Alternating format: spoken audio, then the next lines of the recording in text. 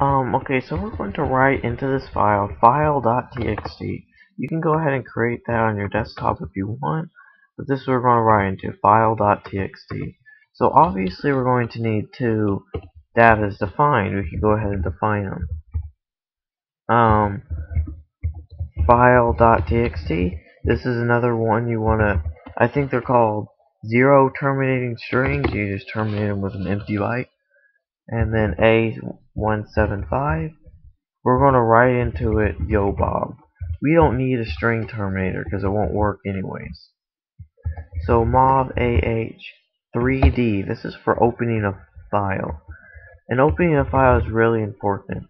So ALs, how do we want to open the file? One is opening it for writing, mob DX 150, that's the file we're going to open, int 21. What opening a file does with this is create a file handler, and our file handler is what we need when we write our file. So let's go ahead, and it sends our file handler to the AX register. So let's go ahead and move it into the SI register so we can use it later. So what this did, 3D's function opening files. AL1 just says we want to open it for writing, and this 50 is we're going to open file.txt, and then it sends that to the handler it returns to the AX register, and we're moving to SI. Now mob AH40, 40 is for writing files, function for writing files. Now it needs its file handler in BX, and that's where it searches for its file handler, so we're going to go ahead and put SI into there. Now mob CX, how many bytes do you want to write? Well, what it's going to do, when we tell mob DX, where do we want to get the bytes right? We're going to say 175, when we gotta specify how many bytes we want it to write, and that's important because if we write 5 bytes, it's gonna write one. Whoops. Whoa. Just pasted something in there by accident. But 5 bytes. 1, 2, 3, 4, 5. It from starting at 175, it'll write all 5 of these bytes. But if I tell it to write 6 bytes, it's gonna write 1 byte after here, which would be just some random character. Remember how I said all the values after that are usually under 20, which means once it writes our file, we're going to get a whole bunch of random characters. So what we want to do, we want to specify, starting at 175, you'll exactly 5 bytes, which is all of these. And if you don't want to get too specific, what you can do is say, let's say if you want to say 10 bytes, you can put a whole bunch of spaces after it. And that will just read to 10 bytes, it's probably like right here, and it will just have some spaces after it. But what we're going to do, we're going to go ahead and say CX, how many bytes do you want to write? We're going to say 5. Remember, we moved our file handler into SI, and now we just moved it into BX, which is the function 40 for writing a file. All reading and writing files, all that requires a file handler. So and that's BX. So we moved our file handler, which we moved into SI. Now we move it into BX. Now we specify how many bytes we want to write, and the CX is 5.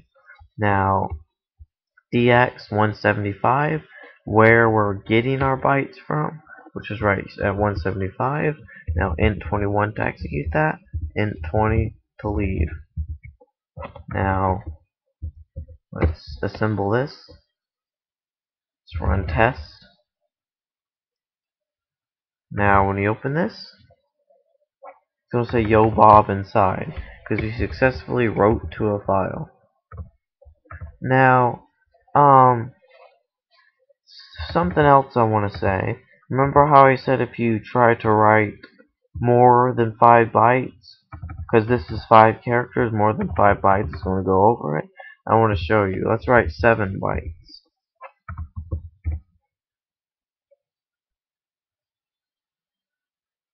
Now test. Now when I open this, it's going to say yo Bob and have these 2 characters. That's because they're actually spaces now, but sometimes if we write, see how it has 2 characters after it?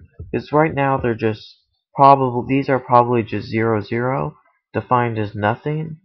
Because the reason it wrote 2 characters after it, because you wrote 7 bytes, so it searched 2 spaces after Bob. But if we say like go something all the way up to like 100,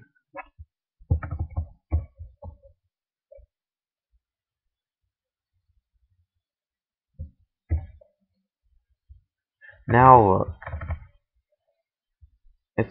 now after it spread Bob, it started reading so many characters after it. It started getting all these strange values, and it tried to convert them to characters. It just completely didn't know what to do and just got a whole bunch of random characters and it tried to convert them. What I mean by converting is, 38's the hex of the 8 character. If it gets something like 43, it's going to convert that to a hex, or to an ASCII, or a binary, which is the hex character representing it. So when it got all these strange values, it thought it read them as hex values, but they weren't hex values, so it wrote a whole bunch of random stuff into your file. So you want to make sure to write the bytes either exact, such as 5 characters, 5 bytes, or let's say, I think this will work. You don't really know what the exact is, just put a whole bunch of spaces after it, and then go up to here and just say like, not something too outrageous, like maybe 20. Test. Now we open this.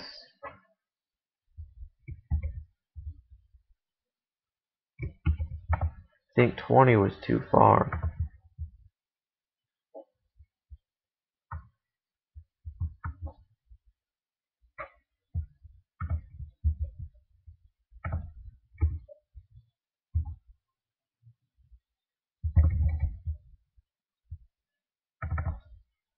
There we go.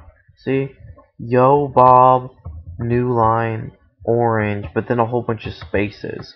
We just put the spaces because we didn't feel like actually counting how much bytes this is, which remember this is 5, this is 6, 7, orange is 6 characters, so it's 13, that's 13 bytes. But we didn't feel like counting that, so we just said, okay, it's around 20, and we put a whole bunch of spaces. But, like I said, if we want to be very exact, we can actually get some kind of character counter or something like that, and then we could actually, like I said, I just counted them and said it was 13 bytes.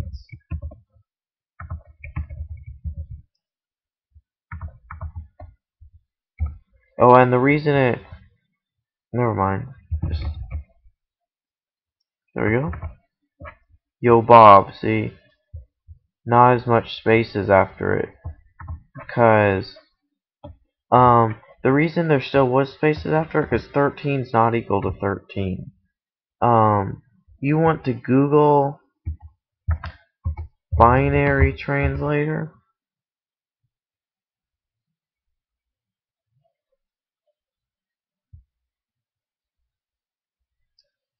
Binary translator.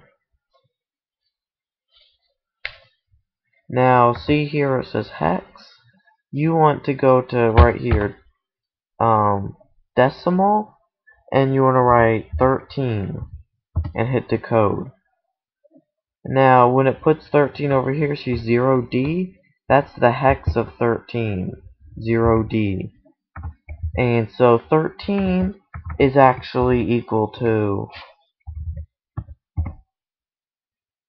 19. So it wrote 19 characters, and we type in 13.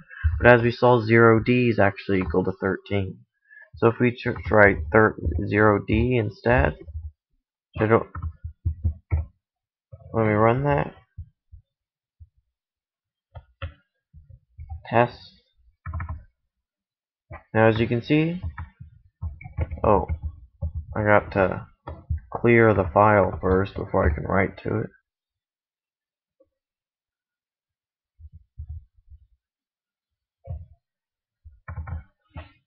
As you can see, no spaces after it, because 0D is 13 bytes. So that's just basic tutorial on writing files. Next one will be on reading files. It's not that much different, but still pretty different.